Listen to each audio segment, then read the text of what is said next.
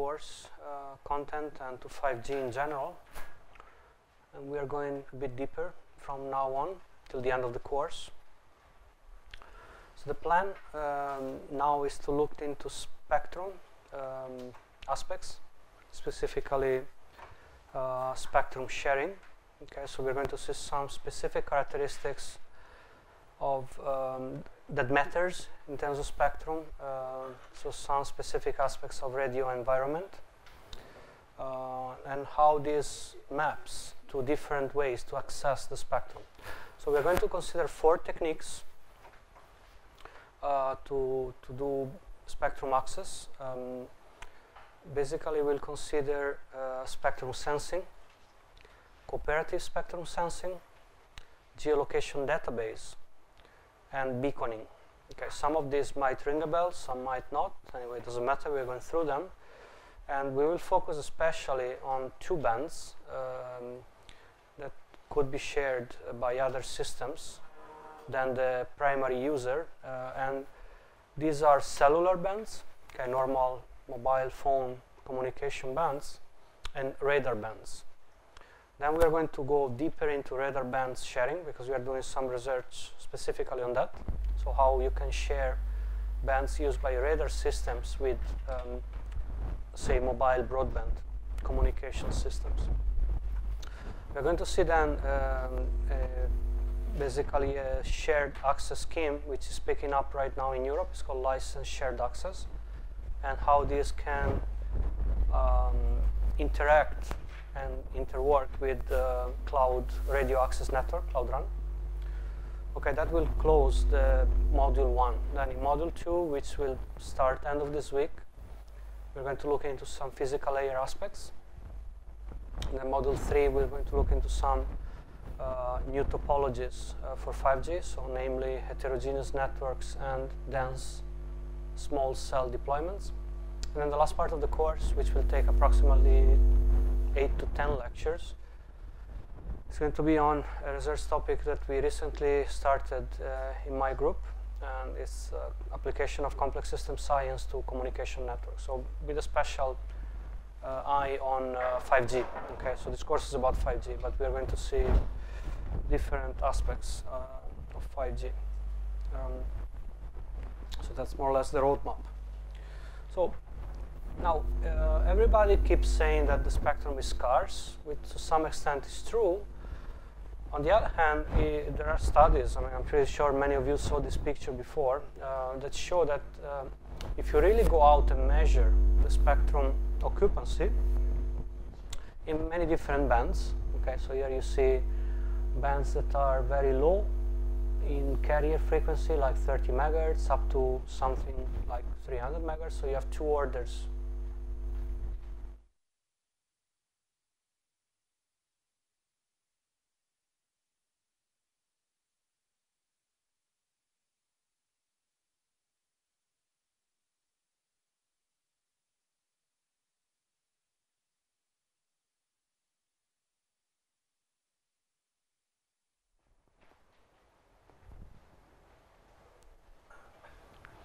So you see basically a very big portion of spectrum here, right? So we have about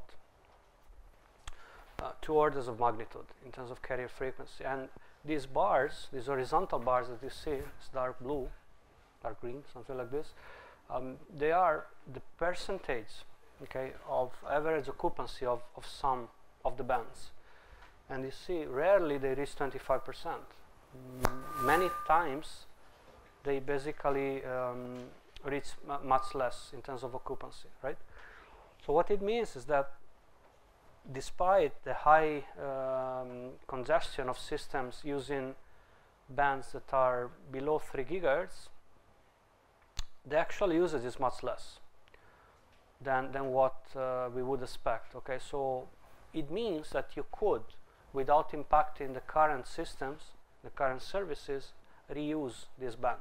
So when these guys are not using it, say, if, well, you see the military are, and you know, like things like telemetry, GPS, they almost never use the band.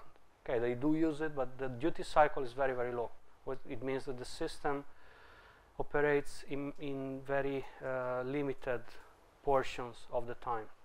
Okay. With radars it's even worse, because radars are also very directional. So it's very limited duty cycle, very small duty cycle, and also very directional. So it means that when the radar is not pointing at you, you could potentially use in the band, and that's not happening to a large extent at the moment. So the rationale here is that we need spectrum, of course, we need an ever-increasing amount of spectrum, and it's not exactly true that the spectrum is scarce. Spectrum is there, it's just poorly managed, poorly utilized. That's the real situation. So that's kind of the motivation to a lot of research that has happened in the last 10 to 15 years. I would say 10 years, and then maybe 15 years if you consider the software-defined radio work on cognitive radio, right? So empowering networks and radios especially to adapt to the environment, okay, to check what's going on. If, for example, a certain channel is not in use, you should be able to use it for your own sake, right? In a nutshell, you try to sense, okay, the environment like a cognitive being would do, like a person, okay, and then you act based on what you see. So it's like really a sensory system, if you want, just that instead of having living creatures, we have radios, okay.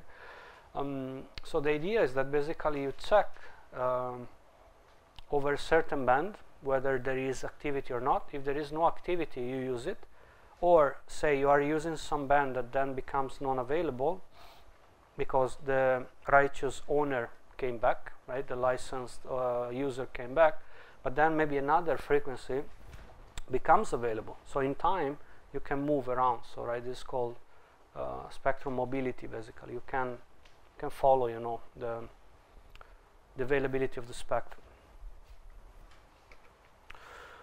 You might have heard about the cognitive radio cycle. So this is a known paradigm to model cognitive radio. So you have your radio environment, whatever happens in the medium.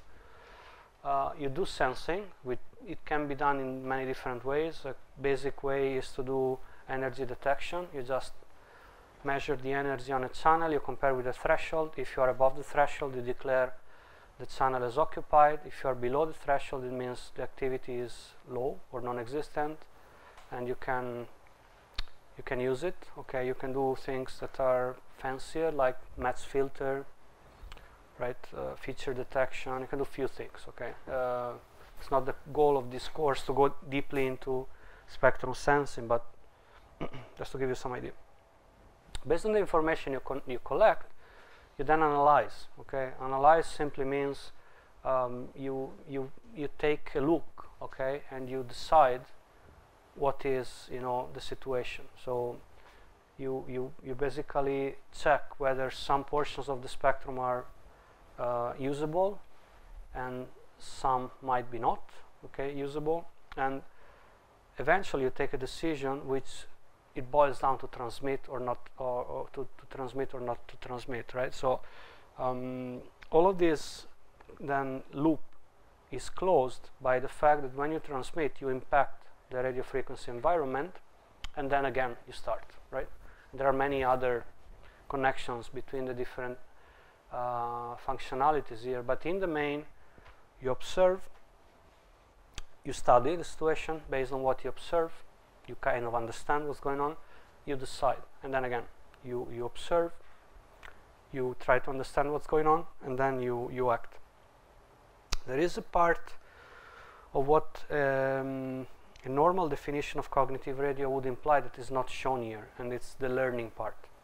Ideally, you shouldn't just adapt, right? This is adaptive, so you see what happens and then you take an action. You should also learn, right? Because some actions might turn out to be more successful than others.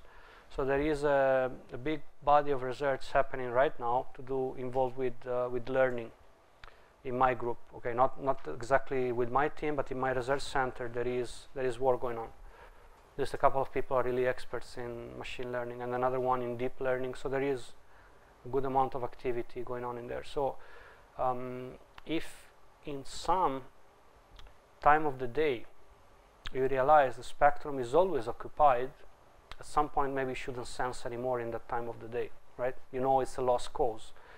But on the other hand, it might be that some situations are a bit more blurred, so you might need multiple sensors, right, to collect information and try to get a better idea, statistical idea of the occupancy, and that might be worse in some environments and not in others, okay?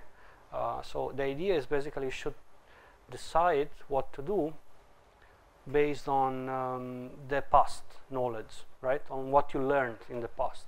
So it's not just that you should have a rigid way to adapt, right? Basically, you know, a lookup table kind of thing. There should also be a way to modify this lookup table and, you know, have some memory of what you could learn in the past, right? At a glance. Sir? Yes? Sir, how do we estimate the bandwidth of The bandwidth of, sorry? bandwidth of the spectrum hole? So means when you are estimating that there is a hole, so can we estimate also the bandwidth of hole? Yeah, right. Well, I guess it depends on the system. A lot of the cognitive radio systems, for example, assume a sort of OFDM. So you would do it per bin, per subcarrier, right? So your decision would be at that granularity. I guess that has to do probably with the system. My impression is that it's really like there is not a huge difference between the way you assume the frequency granularity in a cognitive radio and in a normal system. Eventually, there are already some components of cognitivity in LTE, for example. So it's always depending on the modulation you use. So you would, I mean, simply what you could do at the output of the FFT, at the receiver, per subcarrier, you measure the amplitude squared, is the power, right? And then you have a certain threshold in your mind, you compare with that. That's energy detection in OFDM. You can do many more complicated things. If you have a template of the signal, you can do mass filter, right? And you might embed some cyclostationary signature in the signal, and then you decode that. It's what's called feature detection, I think. So there are a few things you can do, but technologically, in terms, if you think about modulation, it's not different. I mean, you know, it's just you add some functionalities to that. Yeah. Any other questions? So please feel free to interrupt me and ask me if something doesn't. Yeah. If we try to incorporate this spectrum sensing in normal mobile phone, then it would require a lot of power. Yeah, I think that it's an added thing, right? So anything you add would be power consuming. Now, some things are fairly straightforward, like this energy detection. I don't believe is that complicated to do. Okay, I don't have figures now I can give you, but I think it depends also on what you do. If you do things like match filter, probably you're right. It starts to be a bit heavy. Now, one thing you tend to do. I'm going to talk about that. You can also get help from other mobile phones, like what they do with cooperative sensing is that. So you do a simple thing like yes or no, like energy detection, but then you combine the information and you take decision based on some rule, can be and, or, majority, many other things. And then the real processing is happening in a central node, could be the base station, for example. So you can actually, you know, lift a lot of the computational complexity from the mobile phone if you do that.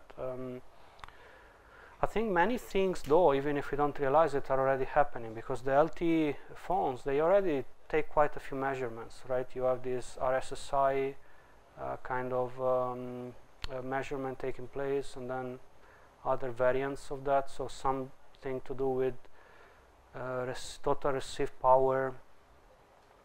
You do continuously give feedback about the channel quality state, right? There is this CQI feedback happening in LTE system. So even if we don't realize it, our phone is already sensing the spectrum somehow, okay? Maybe it doesn't do the very complicated sensing, but something is already happening. And anyway, you have ways to get away, you know, with sensing. I think a general trend, you want to keep the mobile phones light, in terms of, especially because of power consumption, and you tend to move a lot of the intelligence at the base station, right? So I think sensing is probably the same thing. You try to do take measurements of the mobile phones, but then the decision is always taken anyway by the base station, unless you have ad hoc networks and stuff like this, but then it's another story, I think. Okay, so there are actually basically three ways, because cooperative sensing is just a subset of sensing that are there, as far as I'm aware, to sense what we call white spaces. White spaces are basically the spectrum holes, right? So normally in this kind of cognitive radio terminology, when you talk about white, it's a nice color, and then it means the spectrum is free. Black is normally associated with something negative, so the spectrum is occupied, more or less. So the dark spaces would be heavily occupied, right? But the white spaces means the spectrum is available, so you can do it either having a database that, you know, contains information about what system is licensed in that spectrum. So for example, carrier frequency, the bandwidth, the times where the system would be active, the pattern of the radiation, right? Antenna radiation pattern, these kind of things. The thing with database normally is that it is a bit long term. So you can update the database, but it's not something that happens on a millisecond base, like LTE frame. It's not at that scale. It's probably a few hours at least, or days maybe. Beacon signals simply means that you do embed some information in the primary, so the licensed system transmission. Say you have a radar system that has to share the band with another system, so you would embed some information about the radar transmission, which is can be used by the secondary system to understand what's going on. Okay, so you would help, in a sense, the secondary system not to disturb you. Okay, would tell you, look, in this region, I'm the one using it, stay out of it, and then, you know, when you don't see the signature, then you can use it, something like that. Sensing is essentially, as the name says, sensing. So you are trying to basically measure the activity in a certain channel, and then, you know, deciding whether this channel is free or not. Now, as you might have guessed, it's not one. I mean, when you have a threshold involved, and the sensing essentially has to do with comparing with the threshold, right? Yeah, to decide the occupancy or not. You can't say it's a very definite thing. So eventually there is always something happening. Okay, just the real question is it the activity, is it like close enough to me so that I disturb the primary system if I am active or not? Okay, so what I'm trying to say is that you have to define your margin. Okay, so how much are you allowing, you know, in terms of interference, right? You can be very conservative and set a threshold very low. So it means that as soon as there is a little bit of activity, you back off. Or you can be more aggressive. That depends on the agreement between the primary and secondary system, and it depends, of course, on how far you are between the two systems. Right, the more far away you are, the easier it is, and then you can use the spectrum in a you know, in a smoother way. If you are closer, then you have to be more careful, right? So there is a bit of that when you do sensing. So there is a table here that shows different categories of you know, technological capabilities and or technological factors, and then you have, for example, the infrastructure cost. You see that sensing normally is low because it doesn't imply changes of at an infrastructural or network basis. So you just have to do something small normally, and it can even be something we already can do. Okay. Legacy, compatibility, these two again would imply big changes in terms of the system. This basically already happening to some extent.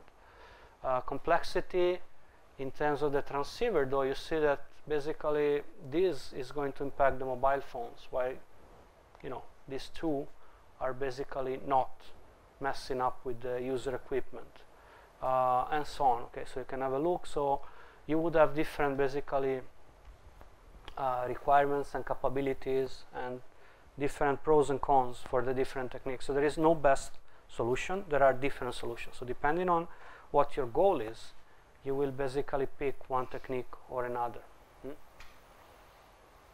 For example, for beacon, you see, because you embed some information, you do need to change the frame structure of the license system. So you do need to embed some information to help the secondary system to collaborate with you in a sense. So it will use the spectrum when you allow the secondary system. So you kind of collaborate, but that implies you need to change actually the standard. Okay, so it's a big thing. Any questions so far? No?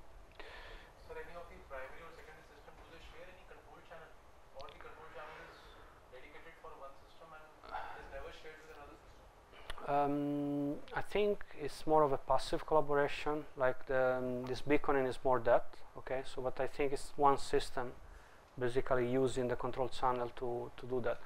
So there is actually some activity on this common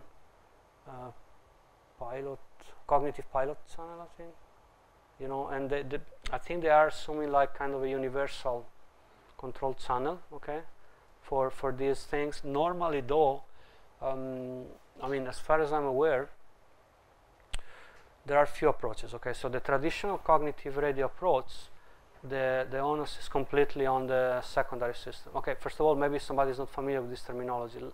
Primary system is the system that owns the license. Okay, what we call incumbent because it's already there. Okay, for example, in radar bands, the primary system is a radar system, which is also the license system. Secondary system would be normally a system that originally was not meant to use that band. But there is a new agreement or some new technological capability like cognitive radio, and it allows that system, which is secondary, to use the band when the primary allows or the primary is not disturbed. Okay, so that's what they call primary and secondary. So primary is licensed more or less.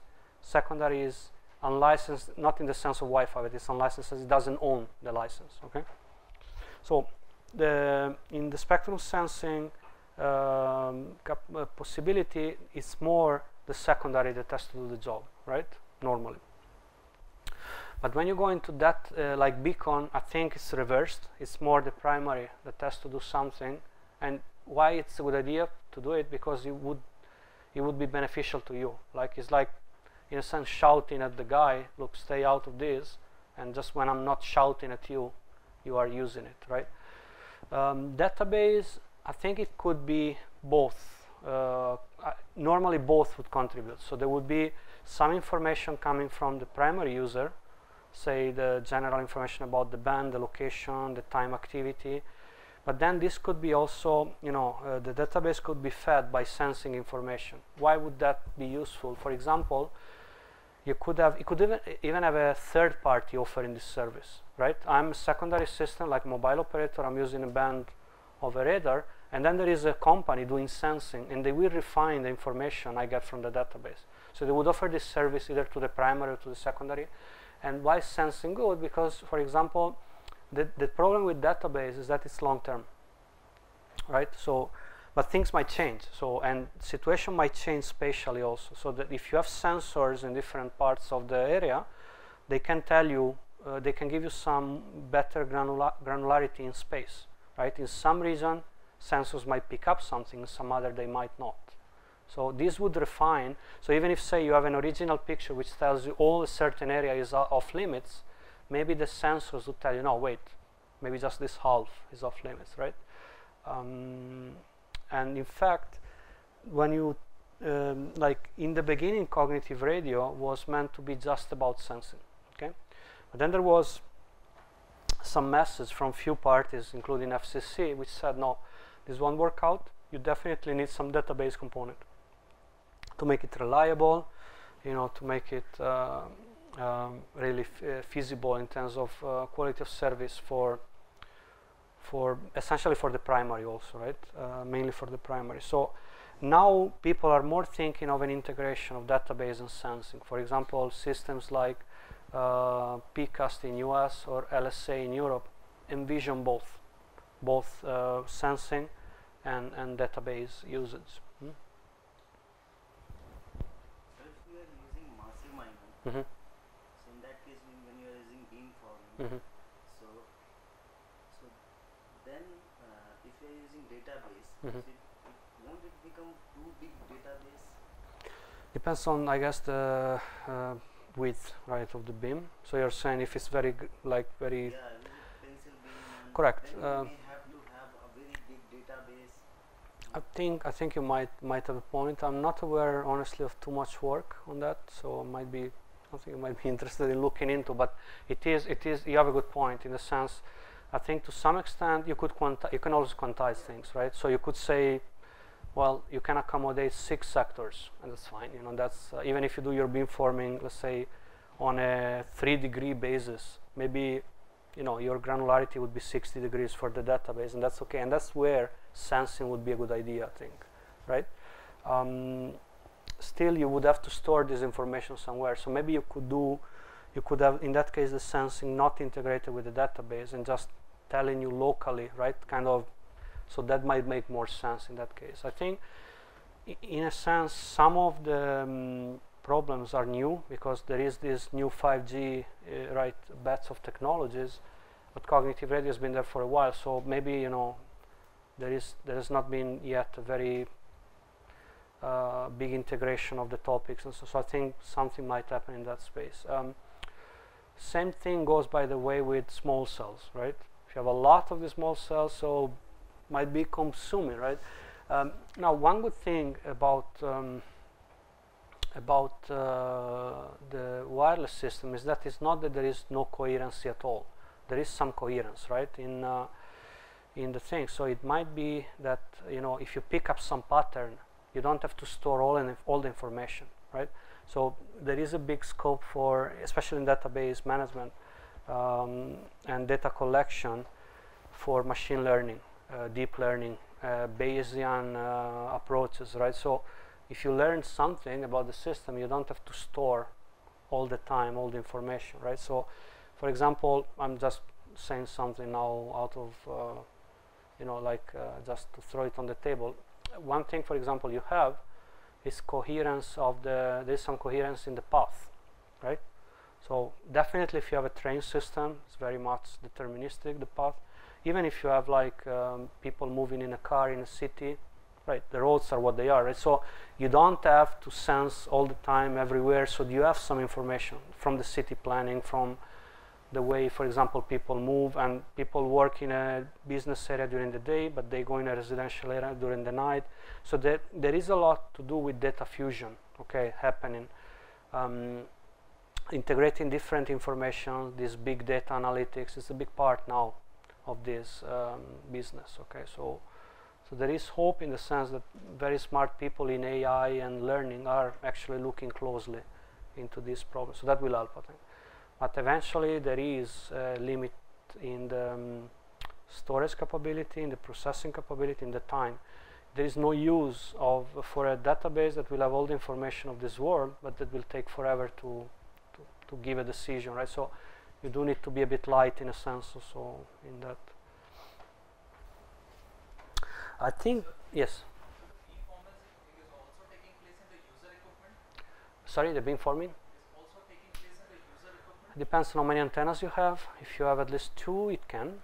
If you have 1 antenna, no. Then you just have to rely on the transmit, say, beamforming from the base station. Yeah. If you can have both, yeah, they combine, that's good. But depends on the capability of the. I know that I'm not sure how advanced are mobile phones, honestly, in terms of multiple antennas. I suppose they do selection, diversity, stuff like this.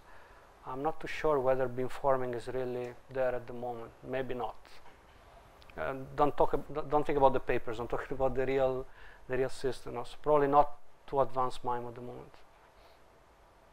Yep. Sir, the primary users are as listed in this figure, like television or newsfeed or radar, as you said. In which figure, sorry? Sir,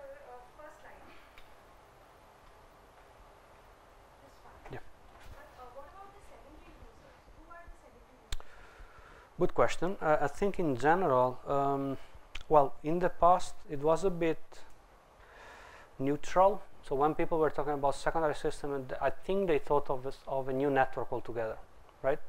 Something like, I don't know, ad hoc or a new network that would use the spectrum. I think nowadays it's changed a bit, and in my opinion, mostly now they mean mobile network operators. So definitely with radars and those systems, they are the primary, and maybe MNO, mobile network operators, would be the secondary. Okay, you could even have things like different operators that can be primary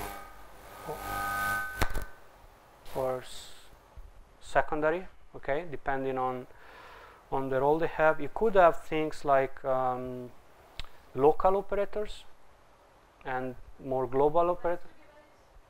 Could be, yeah. I think honestly, right now I'm working mostly, I mean, in this domain, the work I'm doing more or less assumes that the secondary are mobile network operators, but it doesn't have to be. In the past it wasn't the case. In the past it was maybe that the mobile operator was the incumbent, right? And then you would have secondary systems to be something else. So I think it's, the definition is general. So, you know, whenever you have a licensee, sorry, a licensed user, that's the primary. Whoever tries to use that band is a secondary. So that's really all there is in the definition. And then, you know, it's up to the researcher to define the specifics of the problem. I think a lot of work now assumes that the secondary are mobile network operators, actually.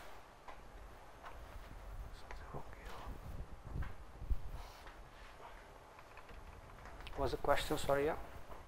In all these spectrums, every spectrum is having their own units and they are having their own power and sensitivities of the systems. Suppose cognitive radio, up to what level it can sense? Suppose my system is working up to X level. Yes. Cognitive radio sensing up to above that one. Yes. Then cognitive radio will indicate there is no spectrum there. But really that signal is going on. Yes, but you see what type of things, how it will land.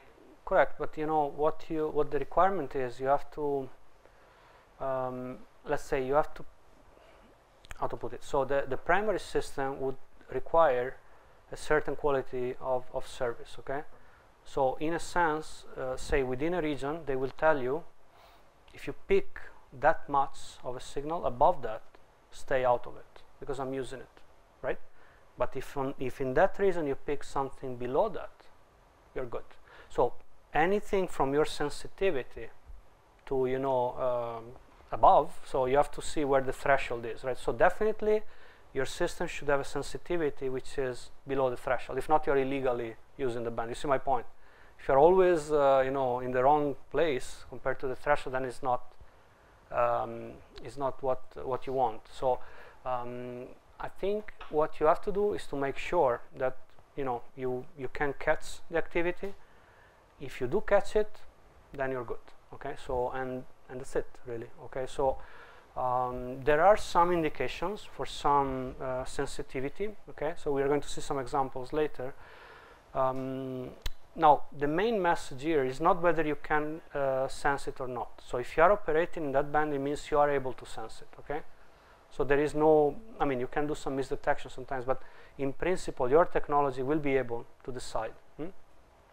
The real question here is whether what we call exclusion zones, right? So the regions where you cannot use the spectrum because the primary is in operation, whether they are too conservative, and most of the times they are, right? So we're going to see this better, but practically what happens is that most of the time it's over-dimensioned.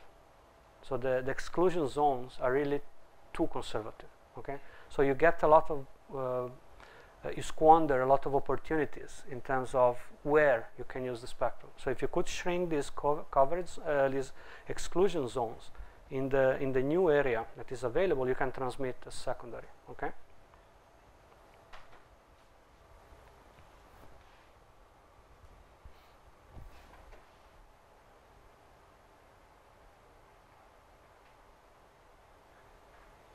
So in other words, you know, if your sensitivity is below the quality of service threshold. That's what you should have. If it's above, you are in trouble because your system is useless. You see my point?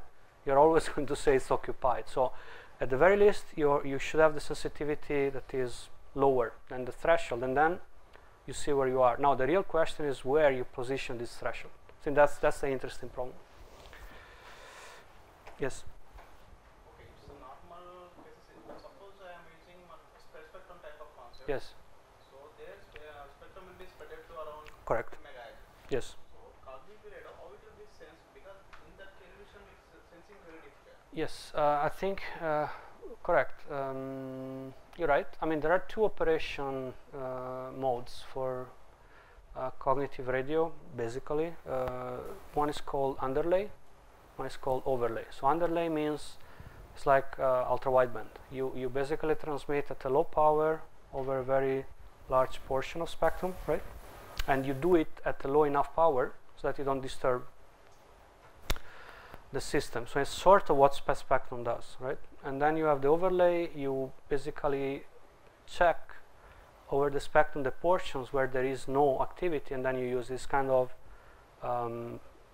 you basically have windows of activity, right? You're not active over all the band, but just in the portion of the band where where the things where the activity is not there. So for example, systems like OFDM, they lend themselves very well into overlay, right? Because you use some bunch of subcarriers and some others you don't, and then the ones where you don't use, the ones that you don't use, that's where the secondary can transmit. Spectrum, it's different because you do have as you say, like you have a transmission overall the spectrum. Now, what I'm not an expert in CDMA and this kind of system. What I know is that they're very robust to interference and to noise. That's the whole point, right? So, and the way you distinguish the signals is based on codes. So, right, the code is the important thing. So, whatever happens in between, I think if it's not crazy, the interference, you will manage, I guess, right? So, The codes, everything will be for detecting which codes are required. correct. For sensing, codes are not required. No, but The strength of the signal. correct. I think I didn't work on these problems, of coexisting with spectrum systems. What I think might happen. Okay, what I know is that CDMA systems are robust to narrowband interference. Okay, so for example, you could potentially transmit without bothering too much, right?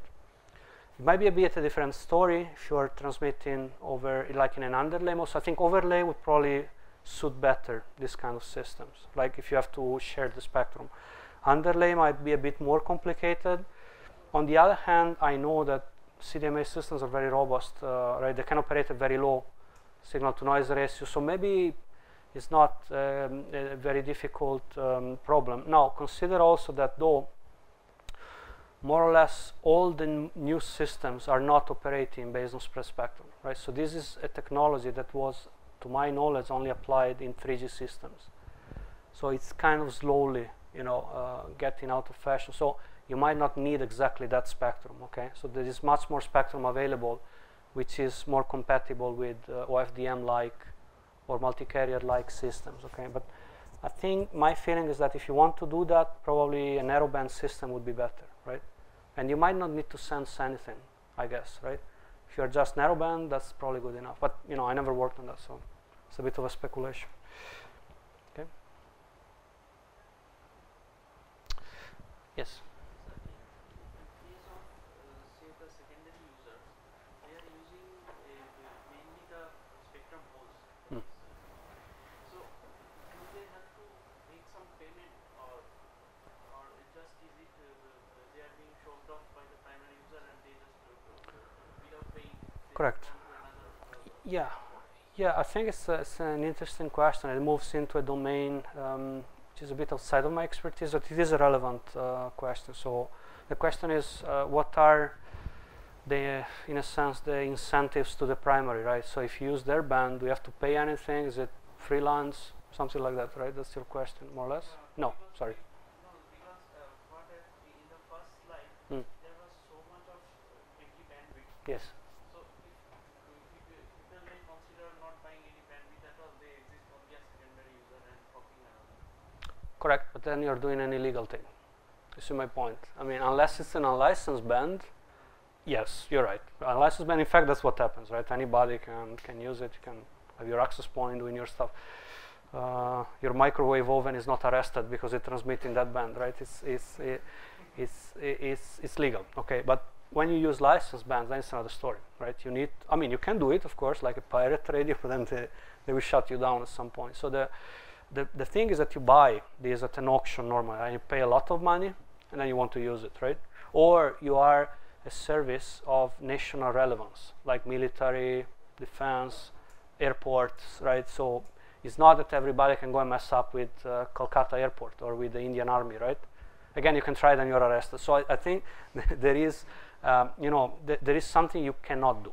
Now, on the other hand, there are new regimes like LSA, where they are meant to be more along the lines of what you're saying. So you do have somebody, yes, that own the license, but you also have an encouragement slash command from the government that you should share. Because of this slide, things are really inefficient, and we do really need a lot of spectrum for this new broadband network, so you cannot have this going on too long. So you will keep the band as an incumbent, but you have to coexist. Okay, so your incentive, in a sense, could just be as simple as you keep using it. If not, if you're not happy, we take it away. Okay, and that's one way. Some other people are advocating there has to be a financial compensation, either to the government or to the license. And then there are a lot of works on auction. I did myself and my group some work on that. So how you basically create an auction to distribute additional spectrum. So there is definitely a lot of good work going on the more economical side of the story, right? So yeah, no, definitely it's a relevant part of the story. Okay, so I want just to give you some ideas about, I'm not going into all the details because it's fairly detailed. So there is a paper I mentioned here where all the details are given. So what I'm trying to show here is some mapping between characteristics of the radio environment, what we call radio environment factors or RE factors, and then some requirements of different spectrum access techniques. So in this case, for example, we talk about spectrum sensing. So for example, let's say you take complexity, okay, how computationally complex is spectrum sensing. So one thing that clearly will impact is the diversity of primary users, right? So if in a certain band you have a few systems operating, and it can be the case, right? It can be that you have multiple systems more or less in the same band. So if you have to take into account all of those systems, which have all of them have different requirements, you will have to come up with a fairly complicated way to sense. So it's not one threshold anymore, maybe it's a set of thresholds, right? And you have to keep checking all of these things. Other things that can impact, when we say in-band sensing, it means that you are using your band. Say you are a secondary system, you have a certain band for communication, and in the same band you do transmission and sensing. So sometimes you do sensing, sometimes you do transmission. What can help that is, for example, if you have a way to separate your uplink and downlink for the secondary system, right? Because when you transmit in downlink, you might sense in uplink and vice versa. This could be FDD or TDD, doesn't matter. But if you have a way to separate your communication, if you have a proper duplex in place, then this makes it easier for the sensing. Of course, for example, mobility and dynamics of the incumbent of the licensed system makes a difference. So talk about the radar. If the radar moves around, say a shipborne or an airborne radar, it moves, right? And it's very difficult to track such a thing, right? So it's not a static thing. So you have to somehow understand the path, right? The primary system is moving if you want to estimate the spectrum. So what you estimate at a certain time is not what you will estimate at another time. So there are things that can complicate the picture quite a bit. Yes? Sir, in this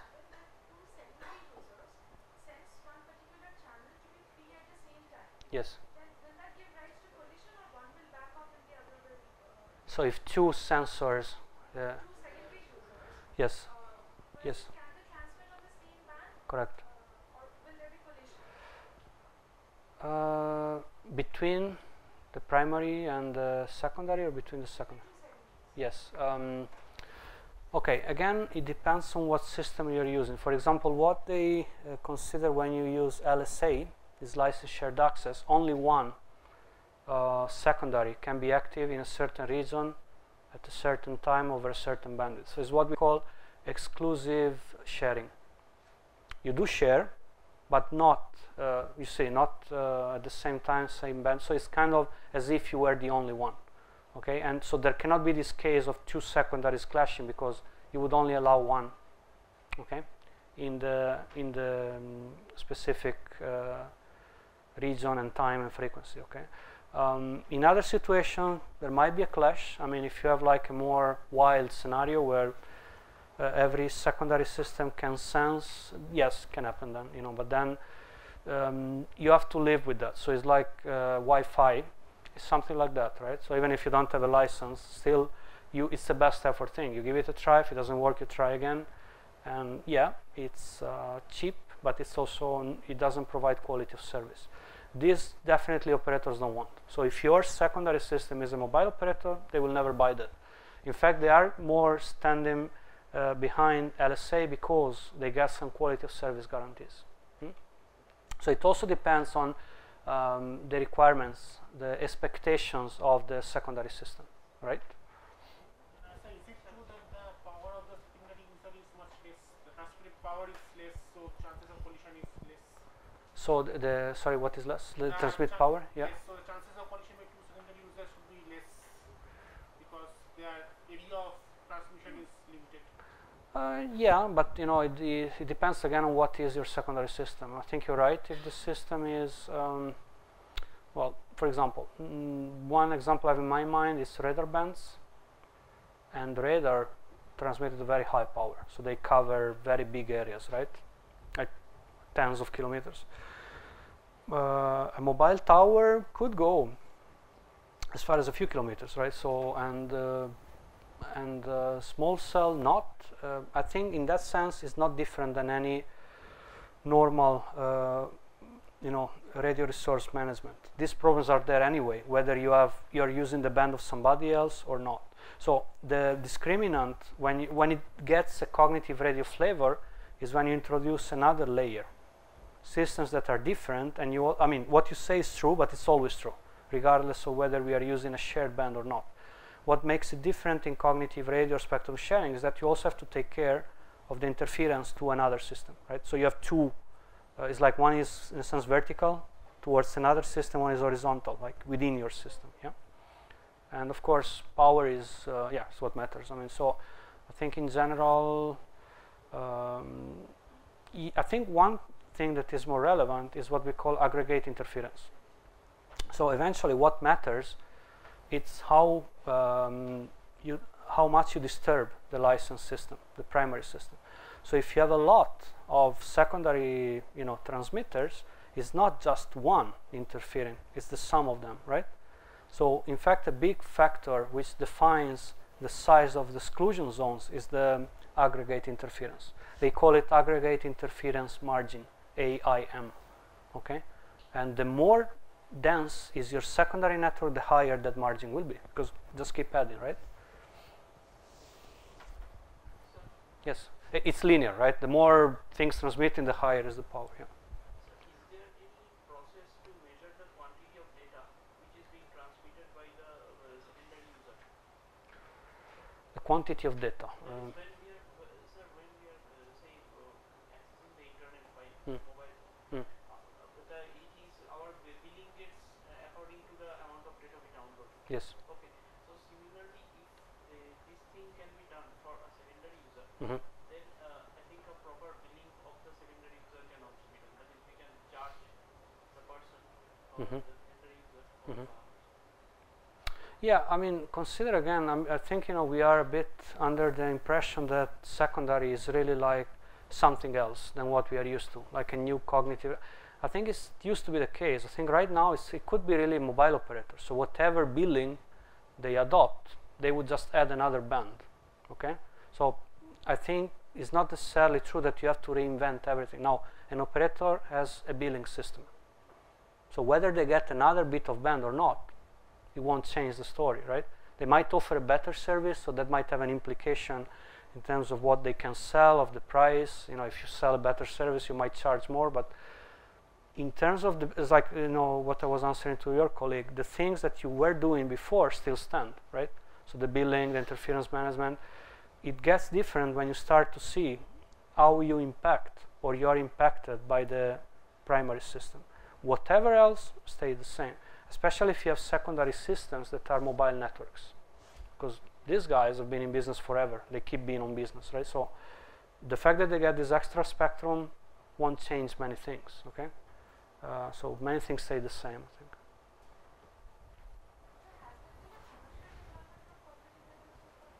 Good question. There's been definitely a lot of trials. I know they were doing work with 802.22. Hmm? 802.11 EF, what is that? Maybe this TV band, Wi-Fi for TV band. 21, 802.21 EF. Okay. I don't think, honestly, that it doesn't ring a very big bell, these cognitive radio products, so I suspect not too many. There might be some. I think, I mean, I know for certain, talking with the industry and so on, there is a much better chance that other systems, other ways to do spectrum sharing will make it into a product. So I think LSA or PCAST in US, I think that might lead to something. But I don't see it as a new product in a sense. I see it as adding some capabilities to your current mobile phone. Yeah. There might be some, I'm not fully aware of that. So at least the research I'm doing is more aligned with LTE and enabling new spectrum for LTE. The traditional cognitive radio work, it looks a bit stuck to me, honestly, okay? So there has been a lot of work going on, still a lot of work going on, but again, I don't see it really as a I mean, there is a big problem in terms of quality of service guarantee. And so it didn't fly completely, okay? So I think there has been standards, there has been many activities, TV white spaces, sort of same story.